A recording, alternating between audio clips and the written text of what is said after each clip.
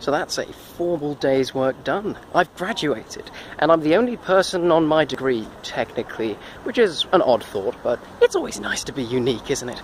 So I've gotten to thinking, and I've decided that graduation is just like a birthday. It's this big markstone at the end of something that you've completed.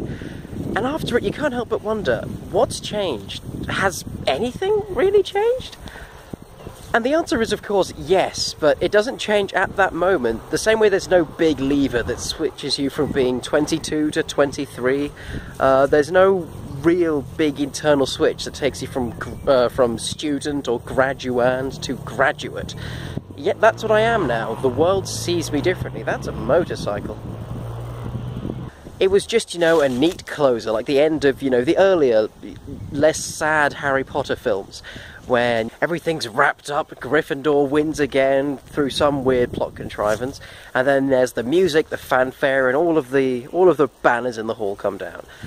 And it's nice. It's good to take that opportunity to celebrate something coming to an end. I think maybe because, you know, I grew up basically on books. That is how I see the world. Things have definite beginnings and definite ends, and I like that there was a definite end to my degree. But let's get back to that first question about things changing over the degree.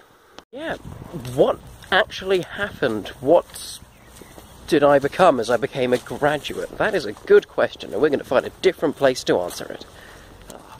That way. And I suppose the question of what's changed actually frames it incorrectly, because just like with a birthday, you don't feel you've suddenly become a year older, and that's a true feeling, because that's not how it works. Everything is, you know, this continuous process.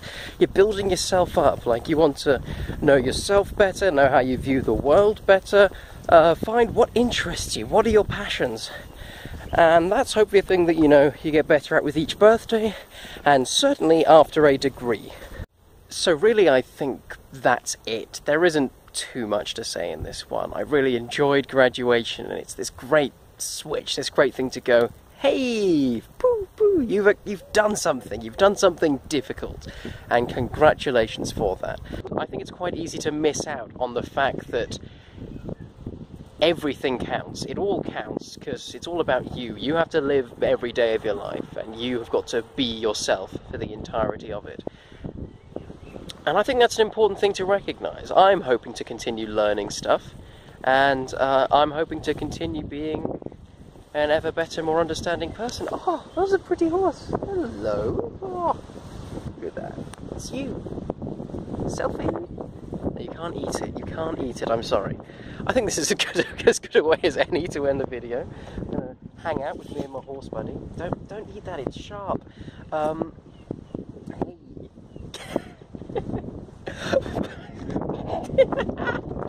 Anyway, thanks for watching. That's a horse.